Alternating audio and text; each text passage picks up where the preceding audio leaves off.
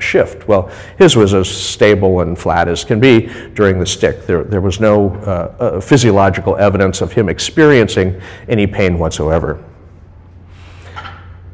So what we've basically seen is that the EEG's synchrony, the turning on and off of these rhythms, can be mediated by these DC field potentials. But in a theoretical paper by Weaver in 1998, he suggested that we needed at least 100 microvolt gradient, where a millimeter away from it, you'd have 100 microvolts less voltage in the DC field potential. And luckily, we've known since 1875 that animals were capable of 150 to 200 microvolts per millimeter of field gradient. So we do have enough juice to literally turn on and off synchrony, or the rhythmic content of the brain. And this can actually happen in the time scale of a millisecond. You can initiate a rhythm. You can create the onset of a rhythm within a millisecond or so using these DC field potentials. And this is important. The classical definition of binding, you're going to require a distant location to be bound with another location in order for things to work. As an example, if I move my hand, I'm literally having a phase locking between my cerebellum, the basal ganglia that modulate and smooth and help with movement, the frontal lobe, which initiates movement, the motor strip. This entire network has to have a phase-locked operation during the control of movement. So the traditional view of this is that gamma is the binding rhythm. But I'm here to tell you the heresy that gamma is far too slow to be the binding principle. Gamma emerges as a resonant property of bound networks. It takes 45 milliseconds, which is 2 wavelets worth of gamma for it to be seen in a neural network. So it's a resonant property of having been bound, but it's not the binding principle. It's far too slow.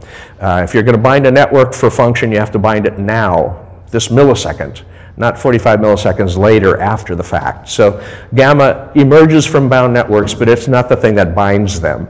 And it's easily understood why they've seen it as the binding rhythm, because they've been looking with Fourier typically, and Fourier smears the time domain, and they don't see the dynamics of the Fourier bursting in little chirps. We'll see that in the displays I'm going to show you a little bit later.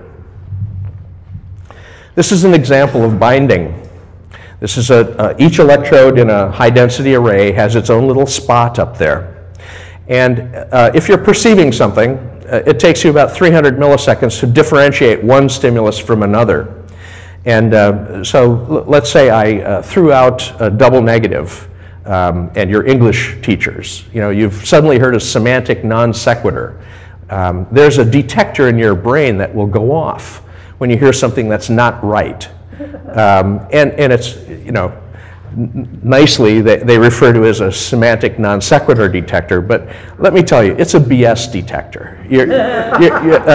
When you hear something that's not right, it takes you 300 milliseconds to actually differentiate what you've heard from something else. But at 400 milliseconds, your brain is going to have to identify whether it's BS or not just before you encode it into memory at 450 milliseconds. So the display that you see up front here is showing us that as you approach this time period, there are areas that are bound in and turned on to evaluate the BS in the frontal lobe. These are evaluative areas. Perceptual areas are now locked out. If you're hearing BS, you don't want to hear any more BS. So you're literally locking out your perceptual areas and locking in your evaluative frontal lobe areas. And this happens on an instantaneous basis. So binding is an important function. It's how neural networks actually work.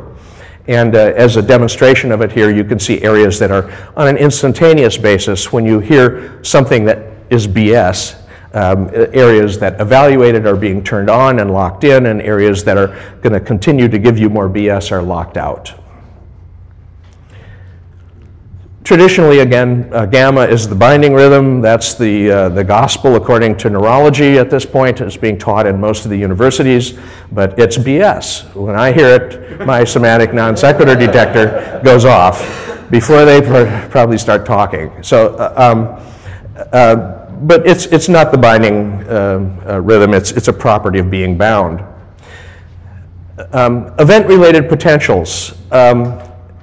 Some of you may not be into EEG and ERPs and all of these, so let's suggest what an ERP actually is before we talk about them a little bit. You're going to receive a sensory input. As that reaches the cortex, that's an evoked response. That's like the knee jerk, boom, that's a reflex. It's just passing the signal up to the brain. But from that point on, the event-related potential is the brain's oscillatory response to that input. And essentially what happens is that at about 100 milliseconds, you get the cortical arrival of the signal. And this is essentially very, very similar to something called a perceptual frame. If you perceive two stimuli and they're within about 75 to approximately 100 milliseconds of each other, you time lock them subjectively in your own mind as having happened at the same moment. Now, you can perceive a 100 millisecond difference in time. I mean, it's a tenth of a second. You can tell something happened in a tenth of a second. But if they happened within a tenth of a second, literally they're bound together into the same perceptual packet. And the brain processes these packets as a discrete chunk that's being processed. You knit them back together into a stream that appears to be continuous, but literally you're taking snapshots of the background of your life about 10 times a second, assuming your alpha frequency is 10 hertz. People have a faster alpha frequency, have a faster snapshot. They have an oversampling rate that's a little bit better. And in fact, they have a better semantic memory performance and typically a higher intelligence. This work is out of Salzburg, Austria, Wolfgang Klemmisch's lab in Salzburg. This 100 millisecond time frame also has the initial processing of sensory inputs. The association cortex immediately adjacent to the primary sensory area receives the relay in the immediate surround in about that same time frame.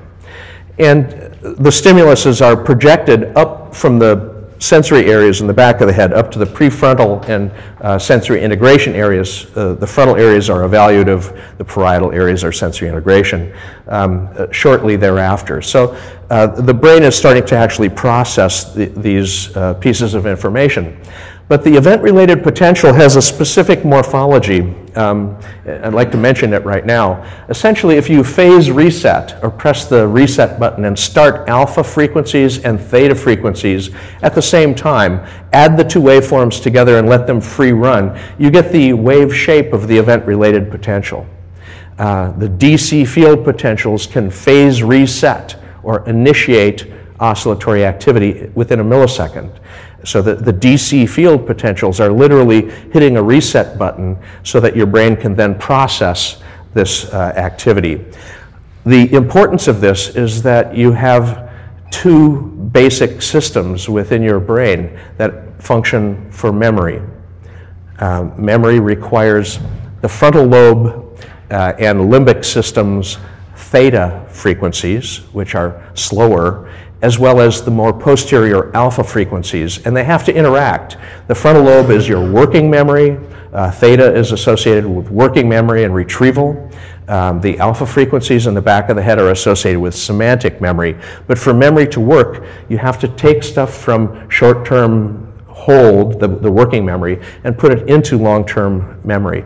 So if those two systems didn't have a method of interaction, there'd be no data transfer between your working memory and your long-term memory. And as Carl Pribram has identified, the memory storage itself is holographic, is what you put on a plate, but holonomic is the term used when it's used for a brain function.